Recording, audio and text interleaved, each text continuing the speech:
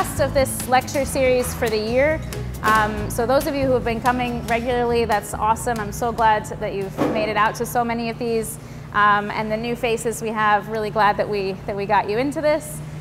We will probably continue this next year. We may take January off, but definitely stay tuned to the email lists to get updates like that. We are part of Back to the Bays, which is part of Cornell Cooperative Extension Marine Program. And what we do is restoration for habitats, species. You're going to hear about a lot of amazing species today in the fish department. So I'm really excited for the topic today. And if any of you are interested in volunteering with us for any of our events, we had some of you here with Celebration this last weekend out in Greenport, which was really helpful. I'm the volunteer coordinator for Back to the Bays. So come talk to me, sign up on our email list, which is right up here. And if you're really interested in volunteering, mark that down on the list so that I can put you on our special email list. In the spring, we do things with horseshoe crabs. Throughout the summer, seahorses, eelgrass, beach grass, coastal plants of all sorts, as well as the shellfish, scallops, oysters, mussels even, and clams. So today I'm going to introduce you to Kristin Gerbino, who is part of our fisheries department. She's a fisheries specialist, and she's going to tell us all about sustainable fishing. So thanks. Hi everybody. Thank you so much for coming tonight. If you can't hear, come close. It's a nice small audience so I can really get to know you guys and hear all your questions, and you'll leave here eating lots of local fish, hopefully. So thanks for having me. Okay, so I'm a fisheries specialist with Cornell Cooperative Extension's Marine Program. And in the fisheries department, we've gotten involved with a lot of different projects. We are fully grant funded, so basically whatever we can think of, we can do, right? And it was a lot of different research projects with the commercial and recreational fishermen, focusing on different ways to modify and adapt gear to fishing gear to maybe reduce bycatch, and cleaning up Long Island Sound of derelict lobster pots, and you name it. We've done a lot of different research, but what we really realized that we needed was more promotion and marketing of local seafood on Long Island. So many fishermen out there landing beautiful, fresh, delicious fish, yet we're not fully utilizing that fish. And a lot of people just don't know a lot about it. So that's why I'm here tonight. We did start our Choose Local Fish initiative. FISH is an acronym for Fresh, Indigenous, Sustainable, and Healthy. And our Choose Local Fish initiative is aimed at increasing awareness, interest, and demand for locally harvested fish and shellfish on Long Island. We're doing this to basically challenge seafood imports, which so much of the seafood that we eat in the United States is imported from other countries. Yet we're not fully utilizing the fish that we have right along our coast and in our waters. So we are trying to make the most of that through education and outreach, like these type of events. New York's commercial fishing industry, which is what we focus on, is a very valuable industry here on Long Island. 26.6 million pounds of fish are landed here, with a value of $37.4 million.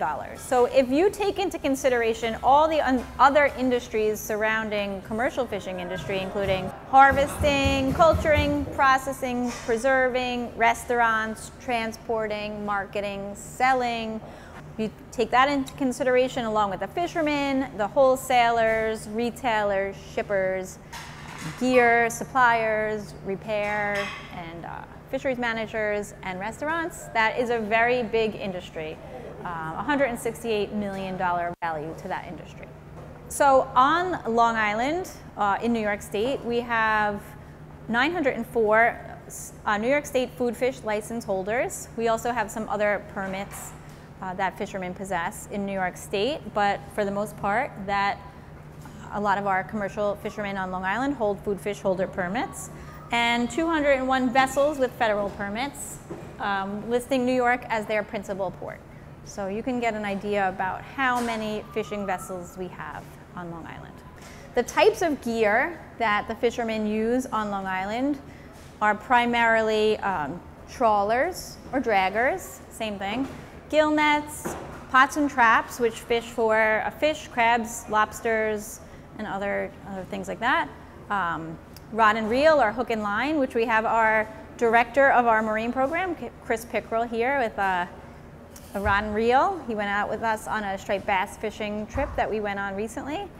And pound trap, which is this pretty interesting looking contraption here, which the fish are funneled into here.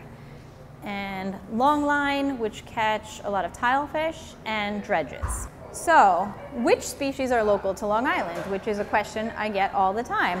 And we have a poster here. I think you guys have checked it out, but it has 48 edible fish, shellfish, and crustacean species that are local to our region. And some people are surprised by all of them, and especially the ones that come up from the south when the weather is warm, such as mahi-mahi. A lot of people say, wow, I can't believe we have mahi-mahi here, and yes, we do in the summertime and fall.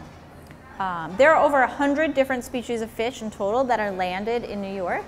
Not all of them are edible, but it's quite a lot.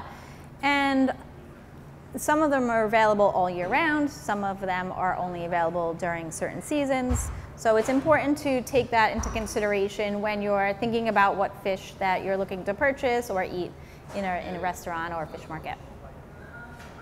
Okay, so I'd like to ask this question to the audience.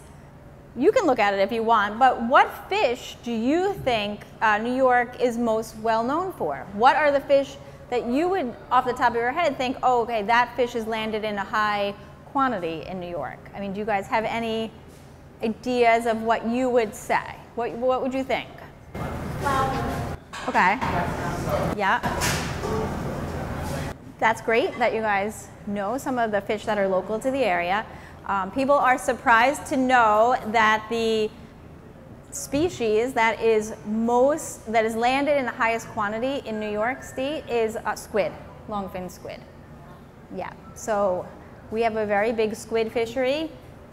Number 2 is porgies or scup, that's the same thing. Menhaden, which is not an edible fish. Clams, tilefish. We have a very big tilefish fishery in Montauk, yet that's not a fish that we really know too much about or see often in fish markets or fully utilize. Fluke or summer flounder, same thing. Monkfish is another big one. Whiting, skate, black sea bass, dogfish, bluefish, blackfish, striped bass. I'm sure some of these you guys are familiar with, but some of them are probably a surprise as far as the amount of fish of this species that's being landed in New York. So that is in stark contrast to what Americans eat as far as the seafood that's consumed in the United States. It's very different. So you can see here, what types of seafoods are Americans eating? So number 1 is shrimp, number 2 is salmon. That's no surprise. You see that on every restaurant menu, but they are not local to this area. The data is a little, the data is what it is. It's a little skewed because in New York, we're a coastal state, so we do have access to more local seafood, more seafood in general, but it is pretty interesting that what people are eating is nowhere near what is coming across our docks on Long Island. So per capita, Americans eat about 19 pounds of seafood a year per person, which has gone down slightly since the year before. This is in 2020, per capita, we've eaten 19 pounds of seafood. It's gone down since 2019. The pandemic has definitely skewed those numbers a little bit. But like I said, shrimp topped the list and has actually hit a record of 5 pounds per capita in 2020. Salmon is down slightly, but still in second place, and canned tuna is in third. So the pandemic has disrupted some of our seafood operations and businesses, but no doubt.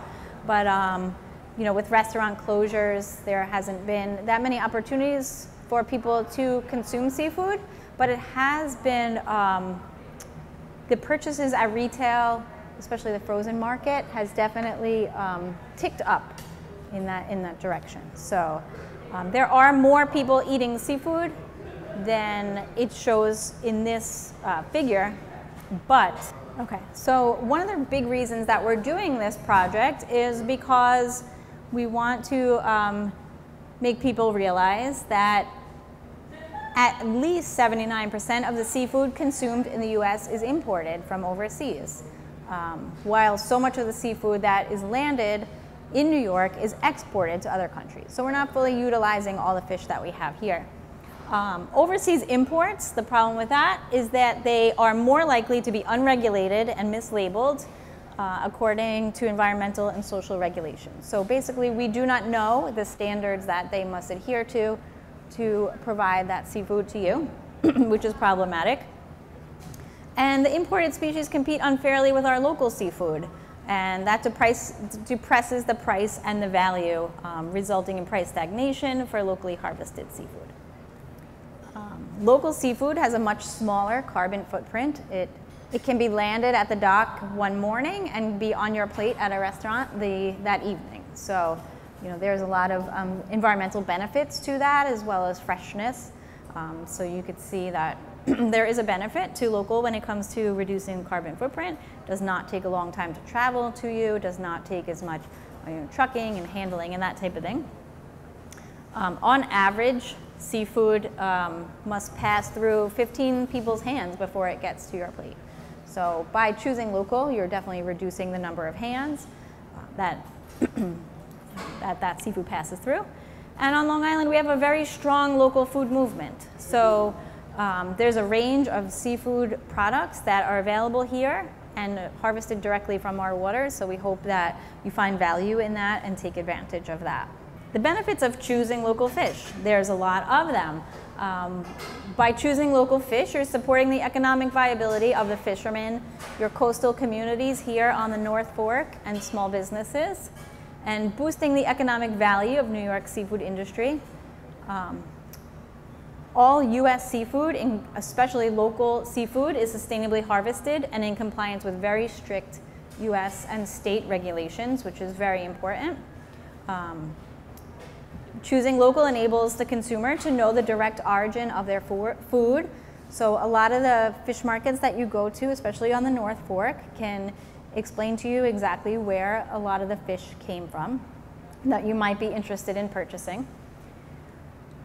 Since that seafood doesn't take so long to get to your plate from the dock and from the ocean or bay or sound, it's fresher and higher quality. And then it also reduces the environmental impact of food production, which I'll get to next, which I find very important. And it also preserves the heritage of Long Island's farming and fishing communities. Okay, so environmental benefits of choosing local seafood. This is something that I feel like once people learn about, it's definitely a light bulb goes off and they realize, wow, that does make a lot of sense when you're thinking of seafood as opposed to like chicken and beef and stuff like that. Excuse me. But harvesting seafood has a lower environmental impact than industrial agriculture, since approximately 70% of fresh water consumption worldwide goes towards raising crops and livestock, and the meat industry produces significant greenhouse gases. Compared to land-based protein, choosing seafood reduces the strain on the environment, because when we're thinking about raising chicken or beef, we need to make sure there's enough land and space and food and water to raise the cattle or chickens. But with fish, they're out there living their best life, swimming around in the water right now. They're not requiring any additional water from us or space or food from us. So that is definitely a benefit. Fish are free-ranging all the time. And like I said, they're definitely a lower carbon footprint to reach your plate. So that's kind of, to me, definitely a benefit when you think about raising chickens and beef as opposed to seafood that's swimming around in the environment right now. Okay, health benefits of seafood. I know you guys hear this all the time, but the current advice from health organizations is to eat 2 seafood meals per week. For the many good reasons. So seafood is a very nutrient-dense, lean source of protein and it is definitely part of a healthy diet. Fish and shellfish are easily digestible, high quality protein with good source of vitamins and minerals, specifically the B vitamins, selenium, vitamin D, vitamin A. So seafood are actually more nutrient dense than other types of animal protein, such as chicken and beef. And studies have shown that seafood consumption decreases the risk of cardiovascular disease and type 2 diabetes, as well as significantly improving child development and overall health of pregnant women and children. And a question that I get asked all the time is, well, what about mercury, right? So mercury is only an issue in certain fish, mostly sharks, swordfish, king mackerel, tilefish. So in any other cases, the benefits of eating seafood definitely outweigh the risk. And mercury is not an issue in all seafood. And also, scientists are still studying the relationship between the fat in seafood and the omega-3 fatty acids, DHA and EPA, in preventing a lot of chronic illnesses. So there's a lot of great reasons to add seafood into your diet. Okay, so a lot of times we do these type of outreach and education events and people tell me all the reasons why they don't choose seafood, why they don't like seafood. I hear it all day long. So at Cornell, we're really trying to kind of counteract a lot of people's reasons why they don't choose seafood. I hear from people that they don't know what fish are local to the area. That's one reason that they wouldn't choose a local fish. So we have posters available, postcards with all the fish that are local to the area. People don't know where to find local seafood. So that's another thing that we've designed. On our website, we have a local seafood locator with a list of fish markets that carry local seafood all across the island where people can find it. People oftentimes say that it is very expensive, which that is the case in a lot of different, for a lot of different species of fish. I totally understand that, but we'll get to that next. A lot of people say they don't like seafood, which if you haven't had it prepared well, that's understandable. A lot of times people have a bad experience with it or have had a product that's like not very high quality. So in that case, yes, I can understand, but it's definitely worth giving it another try. And also people don't know how to cook seafood. So a lot of times they'll eat it at a restaurant, be open to that, but not knowing how to cook it at home. So here at Cornell, we've devised a whole bunch of different ways to overcome some of these hurdles and get people eating more seafood, especially on our website, localfish.org. We have a lot of answers to this. Okay, so we've talked a little bit about that local seafood can be expensive. A lot of different species of fish can be expensive. We get that. So for that reason, we're really trying to promote and focus on a lot of the underutilized, undiscovered, and less expensive seafood choices. There are a lot out there, including porgies or scup, dogfish, skates, bluefish, sea robins, and monkfish, just to name a few. These are definitely less expensive options. They may be a little on the harder side to find at some of the fish markets, but we hope people continue to ask, because increasing pressure on the markets will then hopefully have them decide that the customers want this product, let's start carrying it. So, but also the low demand means that these are plentiful, sustainable, and inexpensive. So we are trying to help create markets for a lot of these species of fish on Long Island. All right, so the benefits to choosing these underutilized fish is to create new markets for fishermen, because in a lot of cases they're not receiving a decent amount of money for them. In some cases, there's no market for these fish. In, say, the case of sea robin, there's no market. So these fish get thrown back and basically wasted as bycatch in that case. We like to try to get people to try new tastes and textures of different seafood, because you might really decide that you love it. It's fabulous. We're trying to increase the revenue for the fishermen, the fish markets, and the restaurants by drawing attention to some of these, because seafood can be cost prohibitive in a lot of situations. So people wouldn't choose it on a menu when it's very expensive. And it is also helpful to take the pressure off more heavily fished fish, such as maybe the striped bass is a little expensive, or a fluke, or something like that. So it kind of, you know, you use something that's a little less familiar, takes the pressure off some of those other ones. This is on our website. This is our local seafood locator, localfish.org. This is a map of Long Island that has all of the fish markets and farmers markets. A lot of farmers markets now have seafood. There's a lot of seafood delivery businesses since COVID. So if you go to our website, you'll find a great fish market that will have local seafood.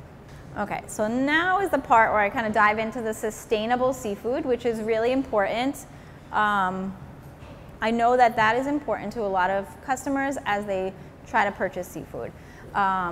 There's a lot of media attention out there. There's some documentaries that focus on why fisheries are so bad. But I'm going to give you, hopefully, the correct information out there, because U.S. fisheries are highly sustainable. There are very, very strict regulations in place to make sure that our U.S. fisheries are sustainable. In the most basic terms, sustainability is seafood that's caught at a rate that allows the population to continue to replenish. So whatever we take out is replenished in that ecosystem, and there's no problem. On a more scientific basis, fish and shellfish caught for human consumption by fishermen operating under fishery management systems that conserve fish stocks and the ecosystems that support them. Sustainable seafood. So is seafood harvested in the United States sustainable?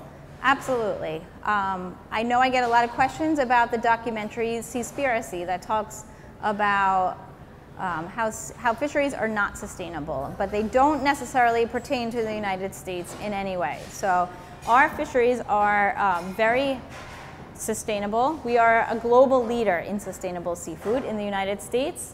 We have, our fisheries are conducted under science-based fishery management plans developed by fishery management councils. That's an open public process and uses the best scientific information available. Marine wild capture fisheries are enforced under 10 national standards of sustainability through the Magnuson-Stevens Fishery Conservation and Management Act, which exceeds the international standards for eco-labeling of seafood.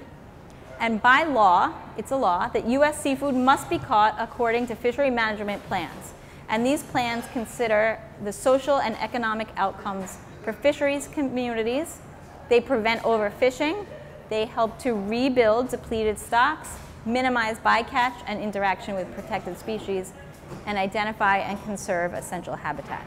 So a lot of this is going into fisheries management, which might be a little too much for this talk, but I just do want to stress it just because these laws are in place to ensure that our fisheries are sustainable in New York and in the United States. So the primary law that governs marine fisheries management in U.S. waters, in federal waters, is the Magnuson-Stevens Fishery Conservation and Management Act. And the objectives of this act are to prevent overfishing, rebuild overfished stocks, increase long-term economic and social benefits, and ensure a safe, sustainable supply of seafood, which is all very important. So under the Magnuson-Stevens Act is an amendment, the Sustainable Fisheries Act of 1996. And that further strengthened the requirements to prevent overfishing and rebuild overfished fisheries, and set additional standards for fishery management plans to specify objective and measurable criteria for determining stock status, and added new national standards to address vessel safety, fishing communities, and bycatch, and introduce fish habitat as a key component in fisheries management.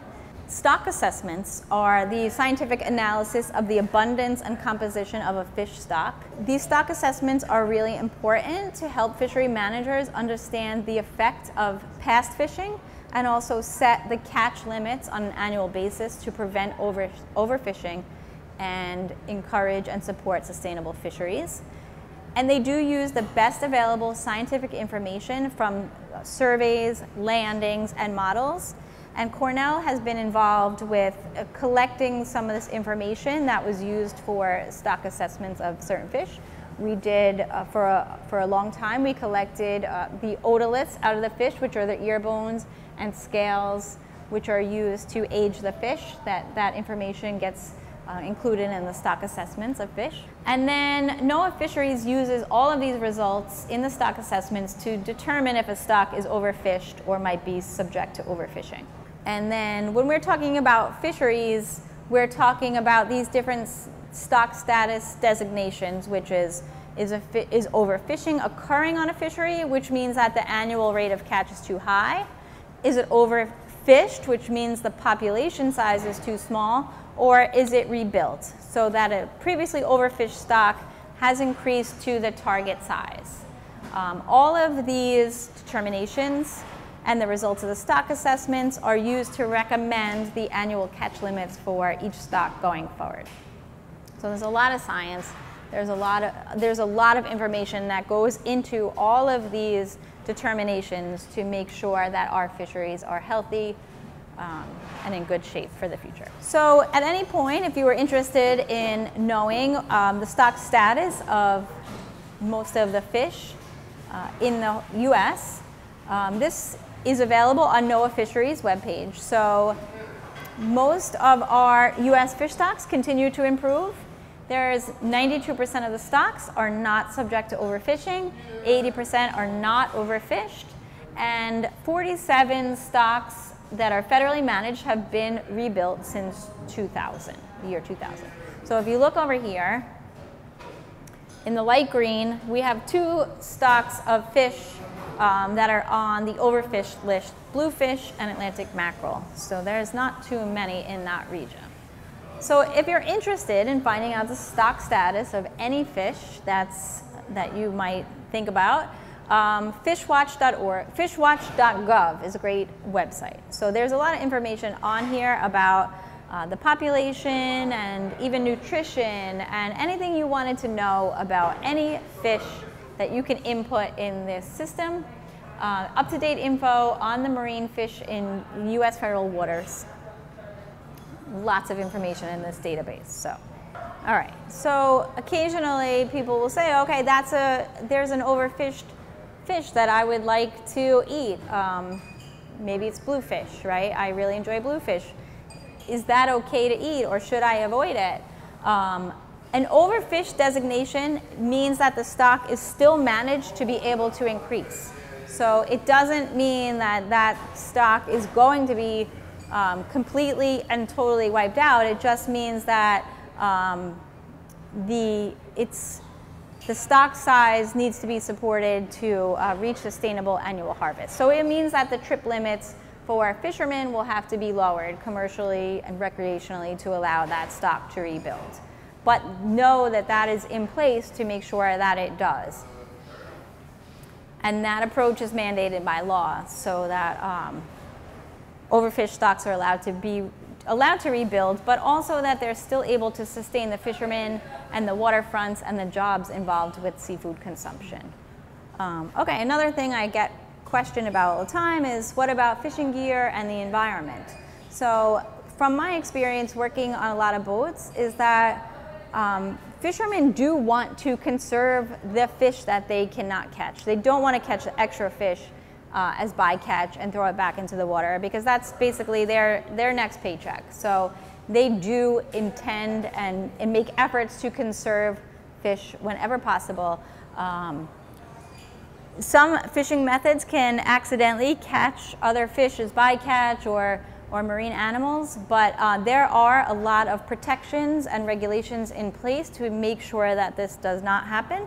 And this is also something that Cornell has been very much involved in, is reducing bycatch of different fish and marine mammals in a lot of different ways. So we have come up with a lot of different conservation gear technology devices to reduce bycatch of certain fish.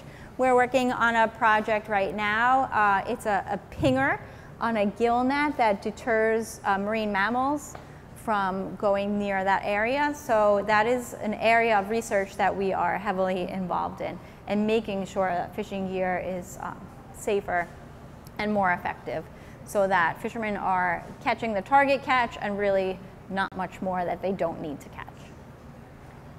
Okay, so this is a funny picture that I found.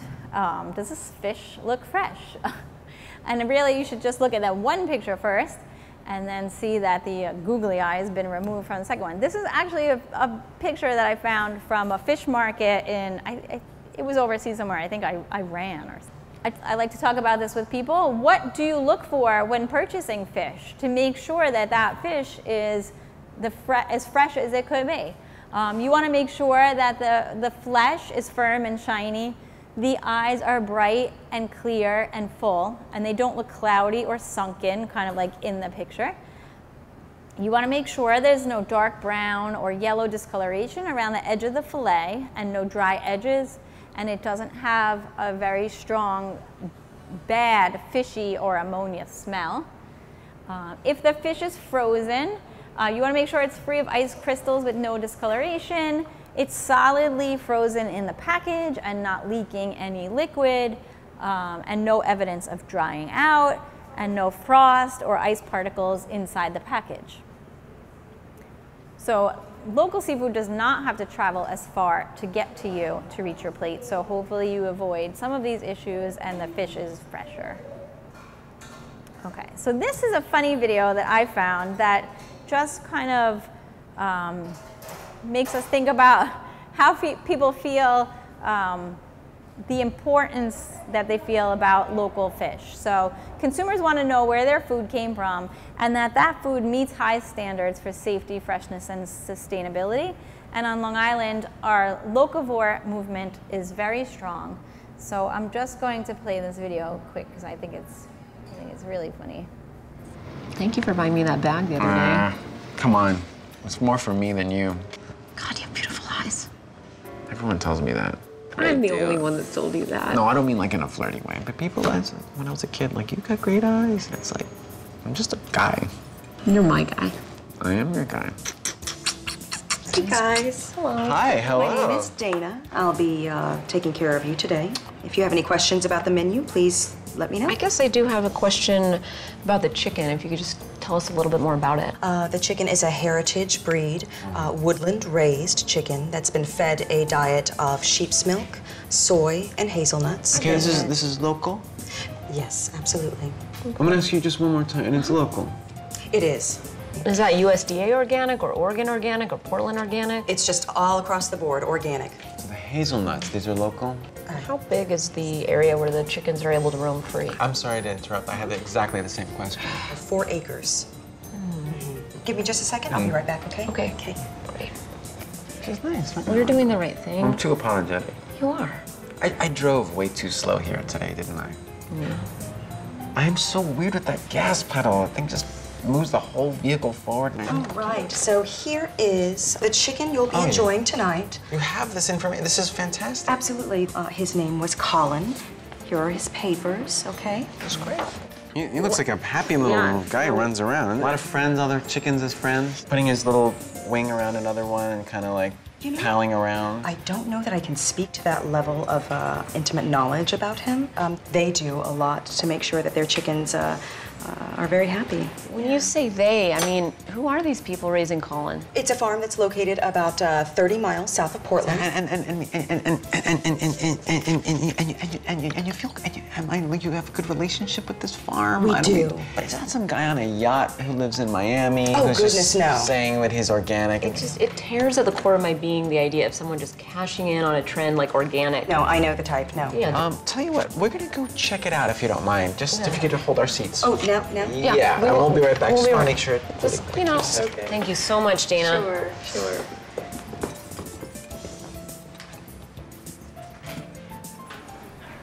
So, I just saw that skit and it reminds me a lot of the importance that people place on making sure they know where their food came from and you know, why it is important to know where your food came from. Cornell Cooperative Extension and our Choose Local Fish initiative has done a lot and provided a lot of opportunities for people to really get involved with local seafood on Long Island.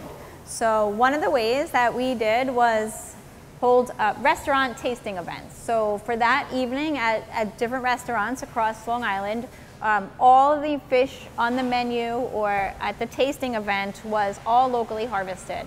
And these were really fun events. We had a bunch of different chefs that were very excited to get involved with promoting all the local seafood on Long Island. And people were blown away really by the different tastes and textures and just how delicious skate and sea robin and these types of fish could be. So there was really a very enthusiastic audience, and a lot of people's opinion changed about a lot of different seafood at these events on Long Island. So we're looking, so right now the grant that I had to do these restaurant events is expired, but we're always looking for new funding to do these type of things. Another thing that we're doing right now is our Cook a Fish, Give a Fish project, which is a partnership with Eating with the Ecosystem based out of Rhode Island, and they're online seafood cooking classes. Once in a while we're able to pull off doing an in-person event. So most of these chefs, or all of these chefs, are very enthusiastic about including local seafood on their menus, and they showed the home chef how to do it. And for the ticket price of $35, you can join the class or attend the event, and 100% of that ticket price is used to purchase local seafood for the community in need. And on Long Island, we have been doing that at the Shinnecock Reservation, and we've provided over 6,000 meals to the community there, which is fabulous. And we do have an event coming up this Tuesday night. It's in Riverhead at East End Food Market. And we'll have East End Food Institute's resident chef, Jay Lippin. He's going to show everybody how to cook monkfish tacos. So if anyone is interested in attending that event, I would definitely suggest buying tickets as soon as you can. But it's a really fun night. There's a wine pairing to go along with that and the tasting of the food. So that's been an incredibly successful project and a lot of fun as people learn to cook the local seafood in their own home or taste it in the in-person events. On our website, localfish.org, we do have a series of recipes and cooking demonstration videos that we came out with during COVID.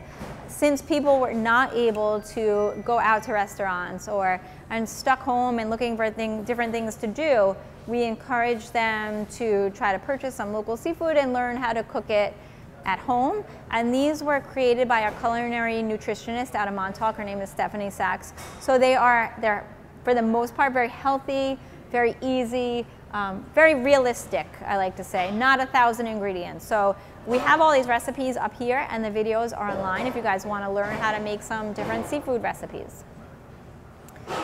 So on our website, I think we went over a lot of it, but check it out, localfish.org, where we have the seafood retailer locator, the cooking demo videos, information about our tasting events, and other outreach and education. And we also have our social media pages where we do a lot of outreach and education about different events. So if you guys like us and follow us on social media, that would be great.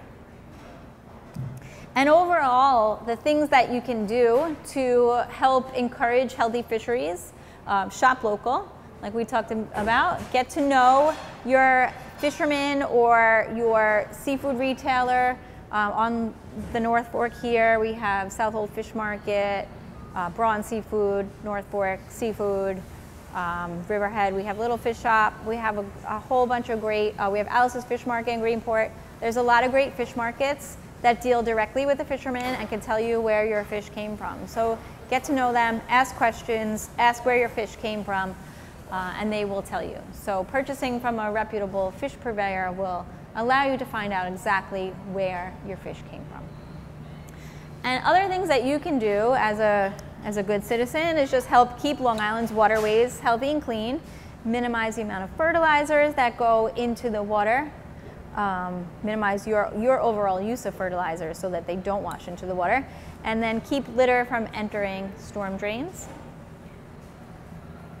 And if you can help us out by completing one of our surveys that we have up here right now, we have a scannable QR code for our general seafood consumption survey, and then we have one other survey that we would really appreciate some input as far as your feelings about new seafoods and particular monkfish. We're doing a monkfish marketing program. So if you can just take a few seconds to give us a little info about if you ever have tried monkfish or have any experience with that, we would love it. So behind me over here, or in front of me over here, is our fisheries team at Cornell, and they could help answer any questions and help do surveys with you, if you don't mind just taking like 2 seconds to do that. So that is really it. As you can see, monkfish here. So thank you guys. It's been great to be here. So I'm happy to answer any questions that you have about seafood.